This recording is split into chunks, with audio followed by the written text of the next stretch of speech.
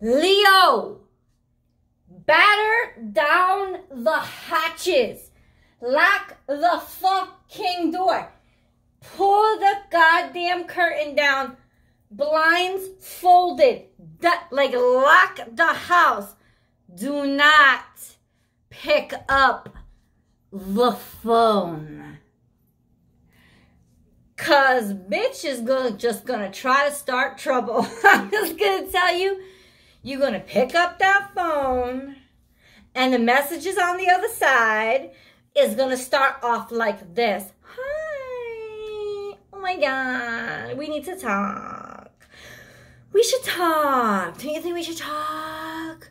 We should talk about our feelings. Let's be honest with each other. And you're gonna just be like, okay. And some fucking way, this conversation somehow is gonna slip into the realms of how fucked up you are, what a shitty person you are, how you did everything wrong, and it's all your fault. And ultimately, you're gonna be like,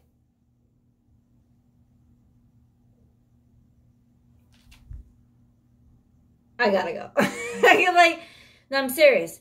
I'm dead serious. People, there's some sort of like hidden deception coming. There's some sort of hidden struggle, hidden difficulties, obstacles, like trickery being the obstacle between you and making progress. Tricky messages, essentially.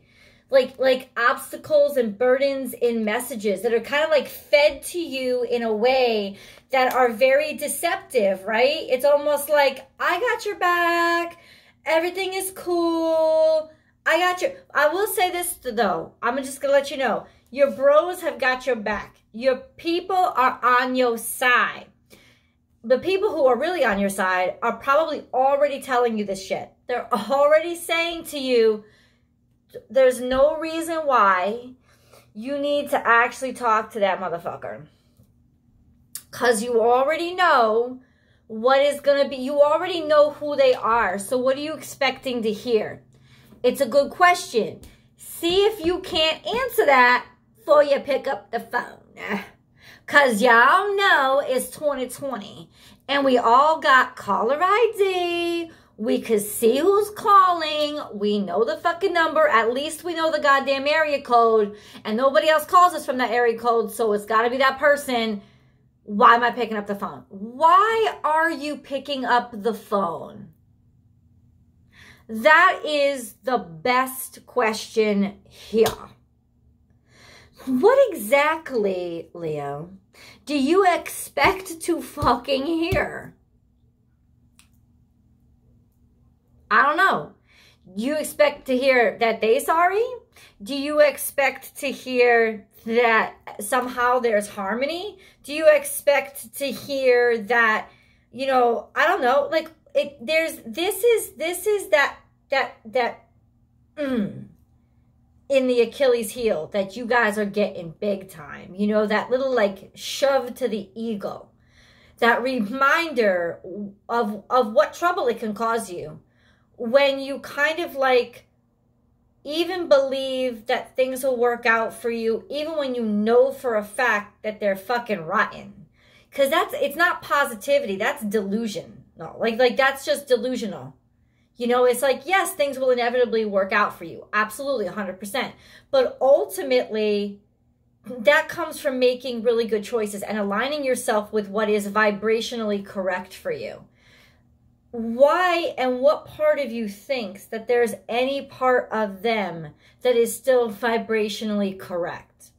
Like, it ain't gonna happen. If you pick up that phone, get ready at the very least to laugh and to not take shit seriously and expect where things are gonna happen. I don't know why you would want to pick up the... I don't know why. I don't know why. Are you amusing yourself? Is it about entertainment? I don't know. I don't freaking know. Like, what is it? What is the reason to go back into this conversation? Because ultimately, this person is not correct. They don't come correct. They're not there to come correct. They're not there to flatter you. They're there to fucking drill into you, and you need to prepare for this for yourself. Now, ultimately, see, if these Lenormand cards weren't here, I would think that maybe, just maybe, that things might be okay. But in other words, this card came out in reverse, and I had some inkling, because these are my, if you buy my extendeds, please buy the extendeds. These are my romance cards, but I needed to pull these out some reason. Like I was like, no, Michelle, you need to, there's messages here. Initial messages for Leo here. So you're not going to get to the heart of anything. This communication is coming through. Yeah. And it's going to be all lovey-dovey. And that might be the problem. That really might be the complication. Is that once again, they saying all this good shit about you. Everything that you want to hear. Everything sounds like it's wonderful. And you totally missed the point. You didn't even like talk about anything. Like you didn't get to the heart of anything. You just kind of like avoided everything and just talked about the happy stuff. And you know where that's going to lead you? You know, it's just going to lead you back to either fucking or getting fucked, or both. Because ultimately, this person is still this person. And there hasn't been any change. And there's somebody, their energy initially comes off as like, oh, I got your back. I got your back. I'm going to help you through shit. I'm going to help you do shit. I'm going to help. I want to be there for you. Yada, yada, yada, yada, yada. And then it turns into just, they destroy the harmony of your life. But really, who is it destroying the harmony of your life? It's you destroying the harmony of your life. It's you. Because ultimately, it's like, you want the melody, right? You want the melody. You want the high parts. You want the pretty sounds and stuff, right? The easy to remember lyrics. But where's the harmonizing? All of a sudden, it just becomes all one blast, one big blast of, she's a Leo. She needs attention. That's what it is. She just needs attention, you know? It becomes one big blast of one sound. It's just a bunch of dissonance. And ultimately, it's going to destroy the harmony of your life. You know what you need to do? Lock the fucking door. Spend time with your family. Spend time with the people that you are absolutely sure love you. You know why they love you? You know how you know they love you? Because they tell you the truth. They don't in any way, shape, or form try to like pull punches or flatter you. They just tell you the truth. Hang out with the people that you're certain of. Be around the people that really, really connect with you and really, really love you, right? And that's where harmony comes from. That's where the beauty of life comes from. Even if, you know, your social circle is smaller than you wanted it to be, or even if you aren't getting laid that afternoon. Ultimately, what you have to prioritize is the balance and the harmony that comes with just peace and living in the moment and not letting the past, because Hummingbird is really all about seeing the beauty of the moment, of being here right now in the moment, and ultimately not going back to the past. It's almost like there is going to be this sensation of right here in the moment, something looks so beautiful. It looks so comfortable. It's so familiar. You want to go back to it. I understand. I get it. Let me say this to you. As much as I say, shut the doors, lock the windows, batter the hatches, I will say this. If you fuck up, it's not the end of the world. And I think that that's almost like the major test right now is, can you guys forgive yourself for making an obviously stupid mistake? You know, it's that kind of energy where, I mean, it's not like it's not an intentional mistake, but you know better. You know better. But like a moth to a flame, there's just a sense of sometimes you need one more time. Meditate and contemplate. New moon in Pisces. It's a new moon in Libra now. Right, coming up tomorrow, the day, or today, because the day that this premieres. This is about comfort. Pisces is about illusion and fantasy. You know, almost like for a brief second, maybe needing to be lost in that illusion and fantasy for a little bit more. Because there's something about it that's healing for you. Right? Maybe just reality is a little bit too bullshit right now. Luck is on your side. It strikes a target. So ultimately, you're going to be able to move on from this. You're going to be able to pass through this. Spiritually, what would be heightened? I don't know. To like meditate and I don't know. You know, I don't know. Because seeing all the cards, it's almost like you need to fuck up. It's almost inevitable. Like fate has decided that, Leo, you're supposed to fuck up. Like, it's almost like in some ways it's challenging you to make yourself look bad. So that it's like what's really challenged is your relationship with your own ego and your own like superficial persona. And in some ways, you almost want to bring that down. You want to challenge the persona you've created. That's really what you're doing by hooking up with this person or making this mistake that you should have known better. Let's get into the main reading. Oh, yeah. I think that at least in the beginning, you think, I got this. I got this under control. I can handle this situation. I'm good.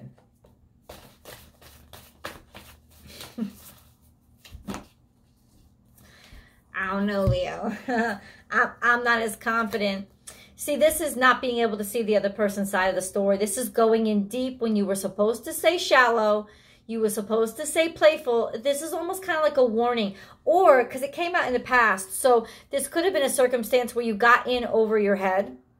You went deep when you wanted to stay playful. You wanted it to be fun and it didn't. It got too much. It got overburdened. It's like that one night hookup that was supposed to be so hot after the club. But ultimately turned like somebody just kept clinging, turned into something more. It kind of spiraled out of control. It became heavier and deeper than you wanted it. This is the situation from the past that I'm describing. So I'm sure that you know who it is. Hold on. A lot of shit came out all at once.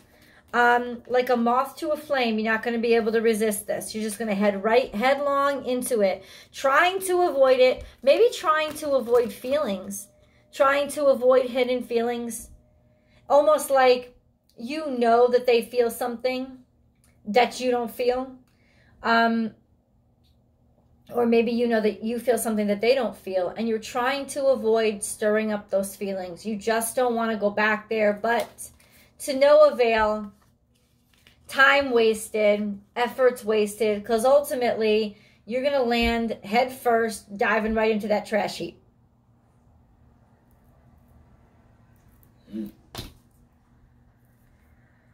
I mean, it is what it is. Watch your words. There's a lot of Gemini energy on the table. I don't know what kind of Gemini or what Gemini you're dealing with, or if you're dealing with a Gemini at all.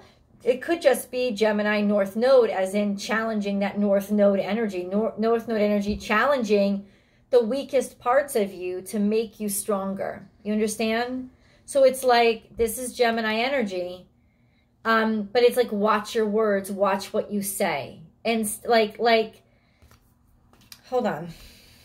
It's almost like someone just saying what you want them to say, what you want to hear. Like, Polly got a cracker, Polly want to... Like that parroting, saying what you just heard someone say, not really showing what you really feel or demonstrating a mind of your own, but somebody just saying what you just said, and ultimately you think, oh, this person's so awesome because they always agree with me.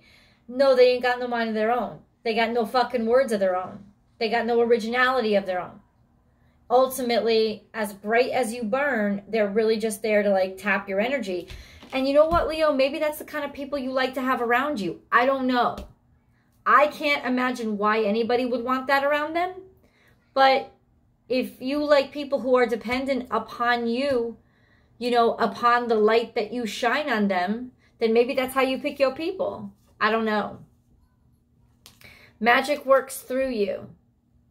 That's what I'm saying. It's like you're the one with the power. You're the one with the specialness.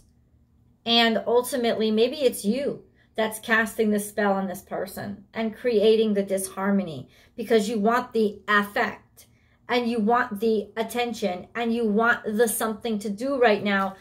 Like maybe this is like that. Let's just make me feel anything at all. Just somebody make me feel I'm tired of being stuck. I'm tired of feeling ignored. I'm tired of being tired. I'm tired of being bored. Make me alive. You know what I'm saying? You know a song, somebody sit on my chair. Somebody sit in my chair and make me aware of being alive, being alive, being alive. It's that. It's like almost like somebody come here and cause trouble in my life. Please, please. Because there's almost like there's too much flatness right now. I can't take it. I can't stand it. Maybe that's what you want, right? You're doing it. You're orchestrating it. You're kind of like whittling this energy yourself. Is almost part of your strategy to sort of, you're the one being manipulative. Maybe you're the one dragging people in, picking the fight, causing the argument, causing the problems. Maybe that's what you're doing. Ultimately, this is an energy that you're dealing with right now. It's either you or them that's doing it, but they're dragging you in. It's strategic. It's intentional to net you into whatever game that they want to play or whatever game that you, whatever game is being set. There's a trap being set to get you into this game. Overcome any obstacle by clearing out the clutter. What? Hello? What did I say? You got to get rid of this bullshit. Whatever this obstacle is, this is Taurus energy, which is Taurus, opposite energy. Taurus, Uranus is in Taurus right now. So in other words, expansion, rebellion, doing things that aren't normal. It's challenging you. It's almost like you feel like you've gotten too mundane. You've gotten too humdrum, or whatever you've created is too ordinary or not being appreciated or seen, because it kind of like, it's almost like you feel like you are fitting in, or you're blending in, and it's exactly what you don't want. But if you don't want it, you know what you got to do? You got to get rid of the fucking people who don't challenge you. You got to get rid of the people who are just there to blend in with you and don't have any ideas of their own. You got to allow yourself to be around somebody who isn't a goddamn follower. Like, that's what you have to do if you want challenge in your life and you want real people in your life. Right now, it seems like you're attracting followers. And ultimately, you're almost ensnared in your own net of wanting people who will agree with you or say what you want to hear. What is the challenge in that? That is what inevitably ends up being boring and humdrum and status quo and uninspiring. And that's what you got to let go of. It's like clearing out all those people who are just kind of like just there to say what you want them to say, kind of.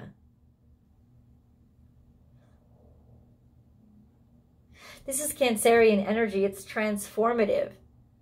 It's moving on to a more mature state of yourself where you're not so dependent upon emotions or being reactionary.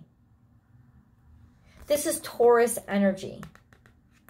This could be a Taurus in your life helping you to overcome or figure out what shit you got to get rid of and what shit you don't. But it's definitely like the challenge or the light is coming from this Taurus energy.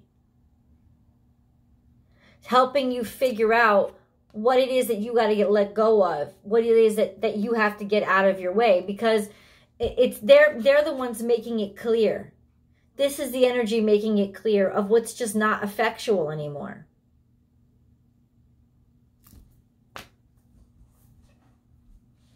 I hope that I have at least amused you. This this is weird energy. I mean, well, it's not really weird energy over here. It's literally surrender now, refusing to surrender, refusing to go in, refusing to look at your real feelings and look at yourself. Your shadow side, your moon side, your shadow. Right? The moon is like the things that you fear, those feelings that maybe you haven't come to the surface yet. You're trying to avoid those things. It's not going to work. Upside down, like upside up, right side up, this is like the treasure in a trash heap. This is just getting stuck in the trash heap. And maybe that's what you consider your emotions. Maybe you want to throw your emotions to the side. But ultimately, no good. Bad practice. Trying to avoid crashing and burning into whatever crazy situation this person is trying to suck you into.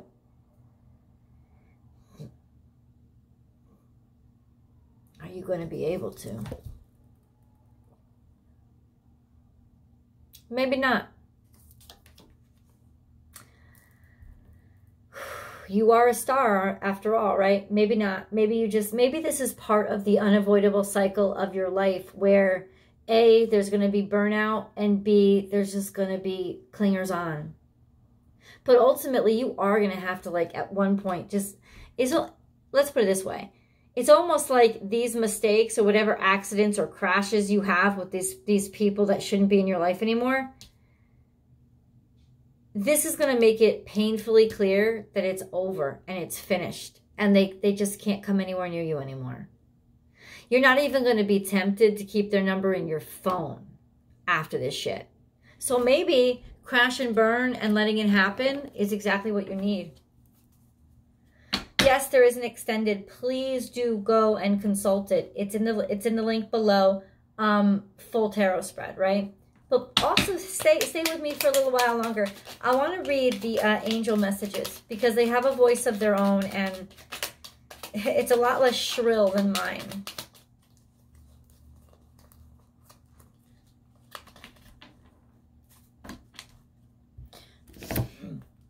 Archangel Uriel. A great spiritual transformation is currently occurring both in your life and in our world. Now, I know that you felt that. This is the union of heaven and earth, spirit and matter, heart and mind unite in harmonious balance.